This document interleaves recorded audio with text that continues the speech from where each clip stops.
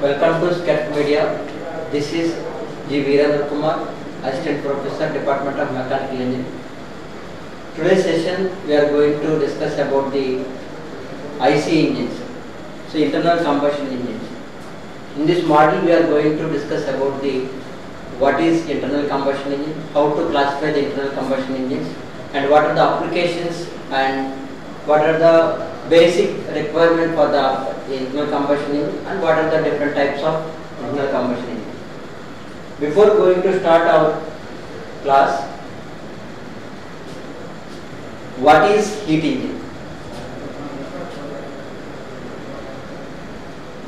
Heat engine is a device which converts the heat energy from a chemical combustion of fuel into a mechanical energy.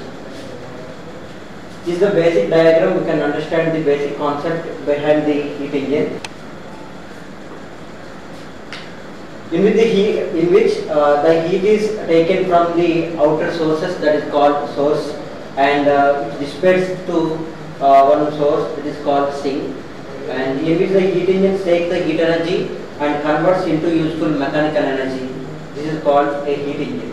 And these heat engines are classified into basic two groups. Before going to what is combustion, the combustion is the process of burning of something or burning some chemical fuel in the presence of oxygen and which liberates some kind of heat energy. It's called combustion. Next, we can classify the heat engines into two main groups. One is external combustion engine and second is internal combustion engine. So external combustion, what is meant by external combustion engine? The combustion takes place outside the engine cylinders is called external combustion engine, where if the combustion takes place inside the engine cylinder is called internal combustion engines. So external combustion engines examples are steam engines, turbines and Stirling engines. And in internal combustion engines there are a lot of examples we can discuss.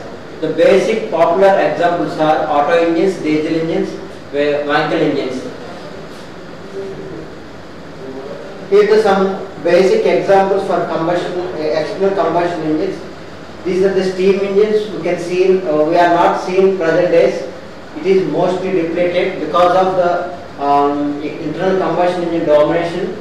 So this is called a steam engine, in which we can see some persons continuously feeding to the fuel in the form of coal to the furnace, in which the combustion will take place. After that heat is taken to some water which converts into steam, and that steam which is the driving force for the engine which is used for running the vehicle. So olden days we are using this type of technology, but nowadays we are using internal combustion engines. Here are some photos. It was taken from Google. And coming to IC engines. So as we discussed, IC engines are the engines in which the combustion takes place inside only. So before going too deep into the IC engines, we need to discuss about the basic parts in IC engine, or basic terminology we can have to discuss, in which the TDC position of the piston, or simply we can call it as TDC, and this is BDC, and the distance between the TDC and BDC is known as stroke volume, and this is called cylinder, and the cylinder inside diameter is called bore. And what is TDC position? The TDC position, these are the basic definitions. Top dead center, TDC position. When the piston moves at the topmost position, it is called a TDC position, and if the piston moves towards the bottom dead center, the bottommost position of the cylinder is called as a BDC. And as I told, bore is the inside the cylinder diameter is called bore, and stroke length, and the traveling distance or the piston traverse distance is called stroke length. And if you looking into the volume point of view, the stroke volume is nothing but the inside the cylinder, the piston will move from TDC to BDC. The total movement inside the cylinder is called, we can call it as stroke volume, and the clearance volume. It is also one of the basic important point. In each and every engines, at the topmost position, we have some clearance volume which is needed to mix the fuel with oxygen, and for better combustion, we are providing some clearance. It is called a clearance volume. And the clearance volume and swept volume both together is total volume. And total volume we can denote it with Vt, which is equal to swept volume plus clearance volume, and Vs swept volume and Cv is the clearance volume. And another one basic parameter called compression ratios, which is very important parameter in IC engines. It is defined as the ratio of total volume to clearance volume. Simply it is denoted with the small r, and which represents the engine capacity also. And some basic classification. These are the about 12 classifications about the IC engines. First one, according to the type of fuel, so IC engines are classified into petrol engines, diesel engines, and gas engines. We are all very familiar with the petrol engine, diesel engine, gas engine also. And second classification is number of cylinders.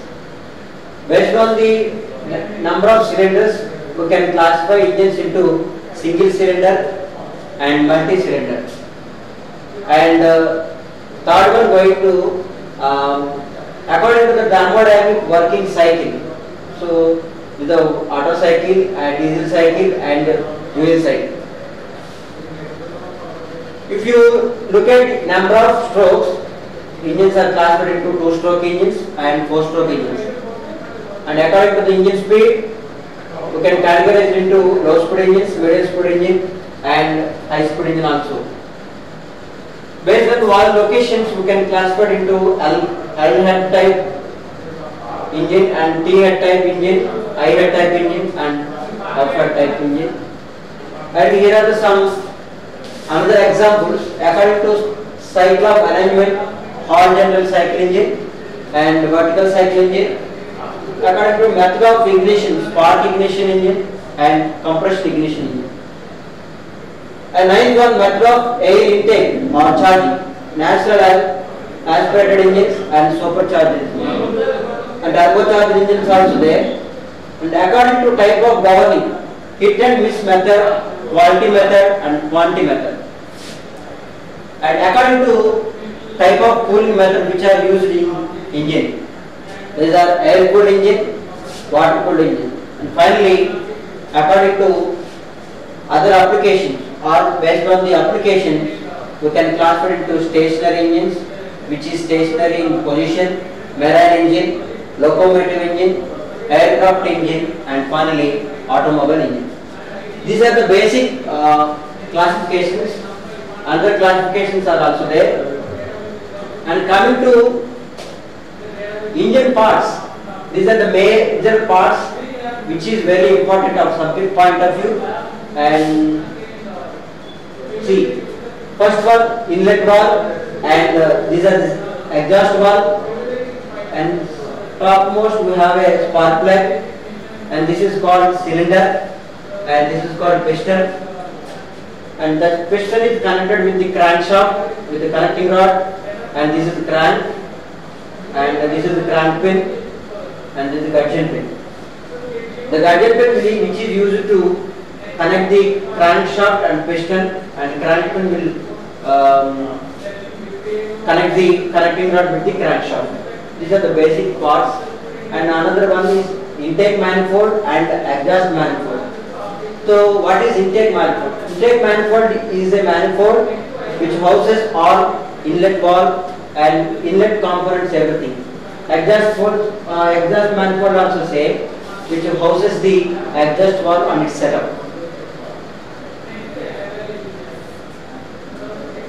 And we see the basic structure. After that we have to discuss about the working principle also. Before going to that, so we need to look at the diagram. So in which the candle is there, and which is used to, actually in this diagram, the air is taking the heat energy. So what is the basic law? Now see, in IC engine, the driving force is the molecular pressure. So look at the diagram in which the air is taking the heat energy. When we heat the air, it will start to expand. But it is the same situation happen in the closed room. What will happen? The pressure of the air molecules will be increases. So in internal combustion engine also, the inside the engine cylinder, it is a closed room or it is a closed shell in which continuously we are giving some kind of force, or that is called compression. Inside the molecule starts expand, and at the time of expansion there is no chance to expand the molecules because it is a closed shell. So automatically the fuel molecules or air molecules will start generate some kind of heat energy. Absolutely the temperature will rise and pressure also will increase. At the time of peak pressure or peak temperature, so we are giving some kind of heat energy which will ignite the throttle fuel. See this diagram in which air plus fuels are initiated with the spark plug and generate some kind of energy, and pressure is equal to force per unit area and force is equal to pressure into area. Here in engine cylinder, the pressure acts as a factor because area is constant, and if more pressure, the force will be more. And internal combustion engines, these are the some pictures for applications of IC engines, which are automobiles and daily life. We are seeing trolleys and garden purpose machines and locomotives, aircraft and marines also. In everywhere we can see the IC engines applications. Next, definition of combustion engines. So combustion engines are the machines that deliver the mechanical work through a liquid thermal and combustible process. Mechanical engines work in the obtained from the chemical bounded energy of the fuel. The fuel energy which are using in combustion engines, in which the fuel is taken from outside into the inside the engine cylinder, and with the aid of some kind of air and fuel mixture combines together forms some mixture called charge, which is after compression some ignition is provided with that mixture or charge. At the time of combustion, the fuel will generate some kind of pressure energy that is directly diverted into engine cylinder piston head, and the piston will reciprocate inside the engine cylinder. At the reciprocating motion, we are converted into rotary motion with the help of crank and crankshaft. And these are the engine inside diagram. So we can see the multi-cylinder engine, and we can see the animation also. These are the engine configurations. These are the principle converting the rotary motion into reciprocating motion with the help of crank and crankshaft. And now coming to engine parts.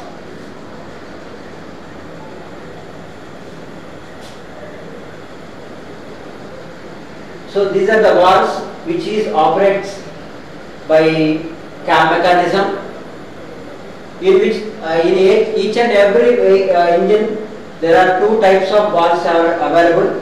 One is inlet valve and another one is exhaust valve. So inlet valve are basically provided at the inlet manifold and the exhaust valve provided at the exhaust manifold. Inlet valves are used to allow the air or charge inside the cylinder, and exhaust valves are served to scavenging the waste gases or harmful gases from the inside the cylinder.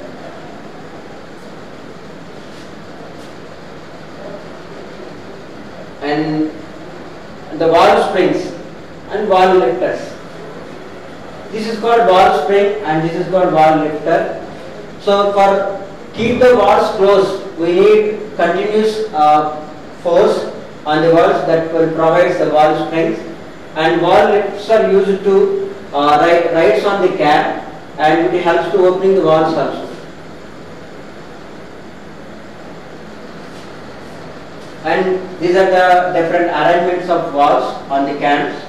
If you see, it is the cam shaft and it is called cam, and the cam will directly contact with the valve, and these are the another example in which the cam is not directly contact with the valve, in which the one lever support is there, where we need operate the cams more far from the piston cylinder head. So this type of method will be used.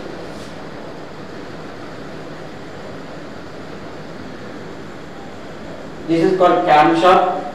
In camshaft, the number of cams are available, which is used to direct the valve timing also. And this is cam load, and this is the spark plug. For providing better ignition, continuously spark is needed. For that we are using good perform spark plugs. Generally it is fitted at the target center, and in which two types of spark plugs are there. One is cold spark plug and another one is hot spark plug. What is the difference between the cold and hot spark plug means? In a hot spark plug, the ceramic layers are extended.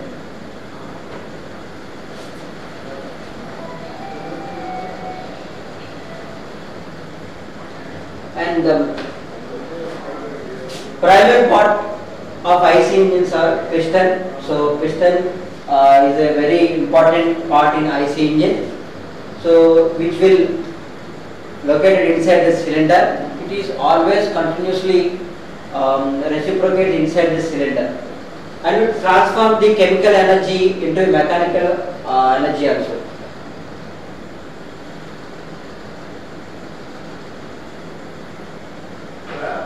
And another one is cylinder head. The cylinder head is the one basic part in which all the valves and spark plugs and casings are water jackets and other parts are connected with the engine cylinder head. Next, engine block. These are the engine block.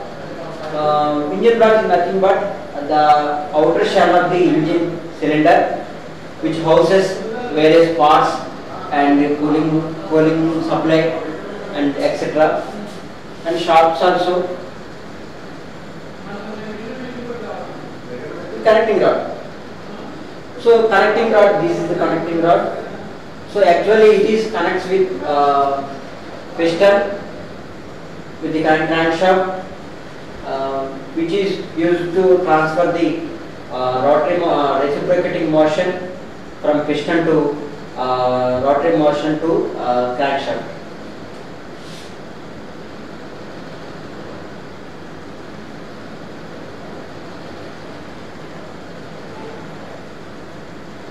This is a camshaft which converts the rotary motion into reciprocating motion. These are the arrangements. So you can see the design shape. These are the shape which is used to convert the rotary reciprocating motion into rotary motion.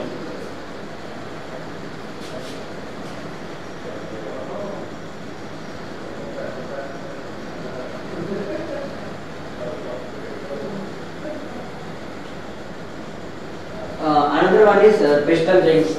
Each and every piston having some rings are available. So which is also called compression rings, which is used to sealing the compression pressure in the cylinder.